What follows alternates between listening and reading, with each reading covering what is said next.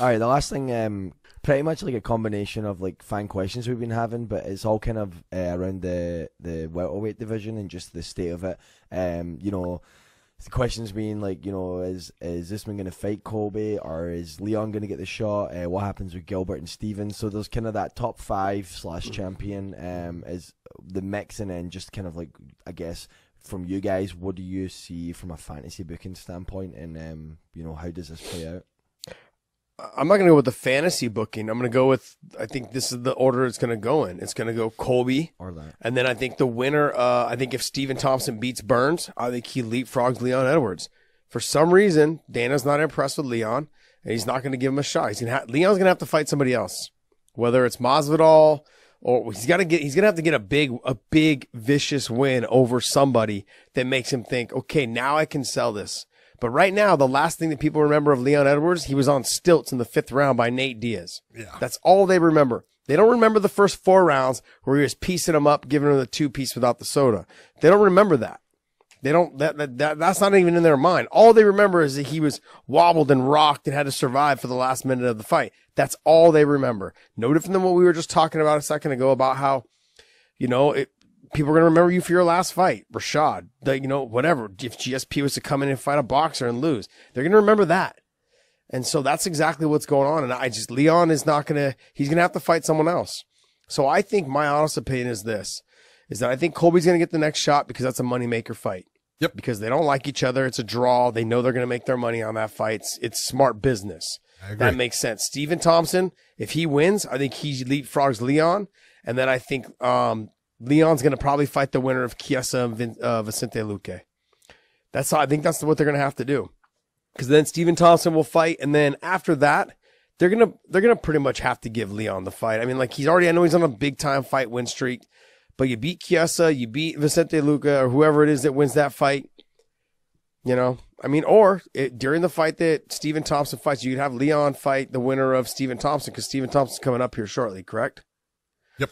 I believe that's coming up here shortly, Burns and Stephen Thompson. Yep. So you can have Stephen Thompson and Leon Edwards fight to see who fights after Colby. I could see them potentially doing that as well. But I mean, you kind of ruin your division if you do that. You'd like to have more options, like what's next for Usman. You know, Leon and Stephen Thompson is a fan favorite. Well, he should be. Yeah, he is. The guy's one of the nicest individuals you'll ever meet. He's fun to watch. You know, very rarely has a bad fight. You know, and just there's nothing bad you can say about him. So, you know, I look at it and go, it makes sense. If he beats Durinho, you know, he deserves to be moved up there.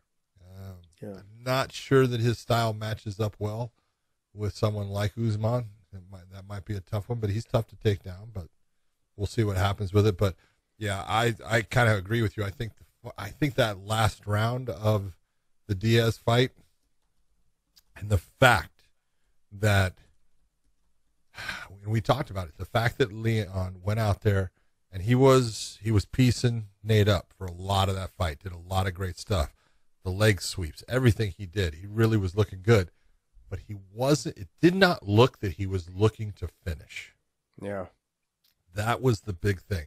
There were moments where you said, oh, Nate's in a little bit of trouble, and you didn't see Leon doing anything to press just a little bit more, to push that action on him.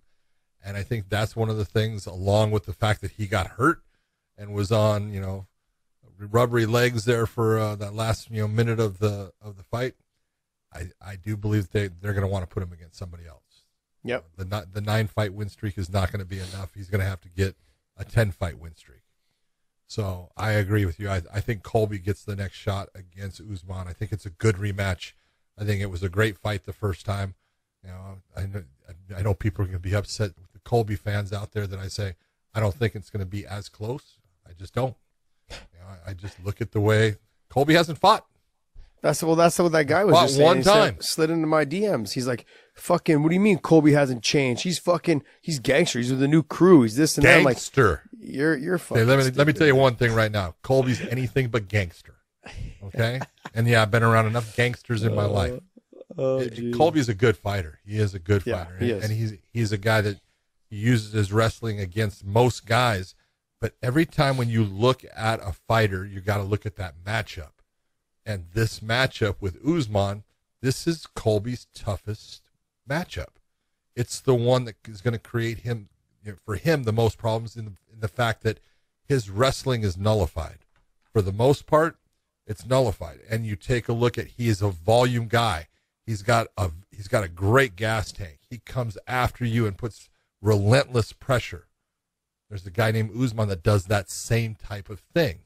Now, Usman's backed off a little bit on putting that relentless pressure and has become more creative in how he'll step back and take time and then put pressure, then step back. And I think that a lot of that has to do with his time with, Trevor Whitman and stuff. But he's getting used to creating a rhythm that he then alters the rhythm and then brings it back and does things different instead of being in that drive the entire time. So, that may give Colby a chance. It may cause Colby more problems, but I look and say the biggest difference between the two is volume versus power. Yeah. Colby has proven that he's not that guy that has that one punch power. He can't put you out with one punch where Usman can. It's not that Colby can't put you out. He can, but it's going to be through, he hurts you. You end up getting put down on the ground. He puts you out with a TKO stoppage by the referee due to ground and pound, but he's not the guy that can end you with one shot. That's where Usman definitely has an advantage in the fight. So I just look at it that way. Yeah. When I had said this, and I get people telling me that I'm wrong. I love it. Is you look at the changes and the differences from the time he became the champion. I'm talking about Usman, from the time he became the champion, in where he's grown in the areas that he was weakest, which is in the stand-up, and learning how to set a tempo where he's not just having to shoot and shoot and shoot because he was afraid of being on the feet. He's proved that he can stand with people. He's had knockouts with stand-up people, against Masvidal being the most current one. But he is, and with Burns as well. But stylistically with Burns, he knew that, look, Burns is good on the ground. Why even take the chance? Going to have to work. Yeah, we're not going to go to the ground with him. With Masvidal, it was surprising that he didn't shoot more, or that he didn't try to shoot. But the fight didn't last long. But it also speaks volumes about his confidence. His confidence in what he can do on his feet now. And look, he's had great coaching when he was with Henry Hooft and Greg Jones and those guys at Sanford, and he's getting great coaching from Trevor Whitman. You almost had people drinking right there. I'm just telling you, almost had people drinking. I almost did. But, you can see how Usman, as the champion, is continuing to get better at times. There's just little things he's doing that makes him better. And one of the things he's doing is he's fighting. Colby won fight since his fight with Usman. He had the fight with Woodley. You got to fight. You know what that is? That's fighters that are afraid to lose their position. That means that they're not confident in the fact that, I get it. If you don't want to fight someone who's ranked 10, I understand. Yeah, totally. You don't benefit from that. If you want to give me someone if you want to give me someone in the top 5, I'll go stamp my name on their ass. That's fine. No problem at all. Go do that. But he doesn't want to do that. He wants to fight. He took the T Wood fight because he knew that he could probably outpace T Wood. T Wood was older and just the wrestling wasn't what it used to be, and he just knew that I could just outpace him, press him to the fence, outwork him, do all of those things. Yep. And he knew it. And he did it. Those are those fighters. I get it when you don't want to take something against someone else, like a top 10 or a top 15, you want to fight someone in the top 5, but that also means that you're also not as confident in your abilities as, say, like someone who's the champion. They're like, doesn't matter. Bring all the number 1 guys on because I'm going to have to fight you all anyways. Doesn't matter who you put in front of me. I got to fight you. Eventually, you're probably going to get to me anyway, so let's go. I know styles make matchups, but when you're talking about Colby, and I said, he hasn't gotten any better since then, since that fight. And sure, and the reason why I know he hasn't gotten any better, because he's not active. Until you're active and you're in that cage and that cage door shuts, and I know, and I've seen the improvements firsthand, you're not going to be able to practice those improvements in the gym as much as it's going to have to be effective in the actual cage. You can never train as hard in the gym to simulate a fight, no matter how fucking hard you train.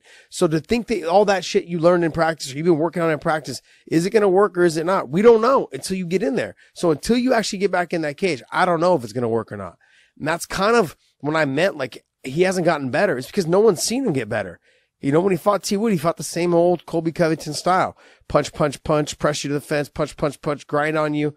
That right there, that style right there is not going to beat Usman. So I don't know what changes homie in the gangster department there in my DMs thought he was going to, how he was going to win. But, and look, and I like watching Colby fight because he's relentless. I like his little shtick he does. It's a stick, guys. It's not real life. It's a stick. Okay. And so I like the whole thing because it brings a little bit of flair. That's why we're here talking about it, because if he didn't start doing that shtick, guess what? What is it? No one would be talking about his ass. What is it with guys from Oregon? Yeah, They're the stick masters. Yeah. Have you met people from Oregon though? Something in the water. It's a little strange. No, he's going to get the next shot because it's a moneymaker for them, you know, and then if he loses, Dana can just say, okay, look, you know what, go to the back of the line, dude. I'm done with you. Because Dana doesn't like him. You know, he doesn't like him. It's like that whole, we used to be friends, that shit's gone. You know, when you walk into a casino and you start trying to film your boss gambling, you know, when people are around, a little weird, you know, and, you might want to start looking for another job. You keep losing, buddy. So I think he's going to get next for the money. I think the winner of Steven and Burns, I don't think is going to get the next shot. So I could see if Burns loses, I could see Leon and Burns fighting. I could see that, but I would actually see him fighting the winner of Vicente Luque and Chiesa. I think Vicente Luque against Michael Chiesa. That's a good fight. Yeah, I can see them doing that. Interesting fight. So yeah, you know, so we'll see. Who knows? We'll see how it all plans out. But Colby will be next. And then I think Stephen Thompson will be next, unless Stephen Thompson fights Leon Edwards. If he gets the win. But our fans are not stupid. That's why they watch us and not Ariel and DC. Okay, so just remember that. All right, so go to mybookie.ag and use the promo code weighing in. They'll give you a little extra cash on anything you want to gamble on. So there's some things coming up, I believe. You got the fights, plenty of fights coming up for sure. Lots of fights, lots of them, lots and lots and lots.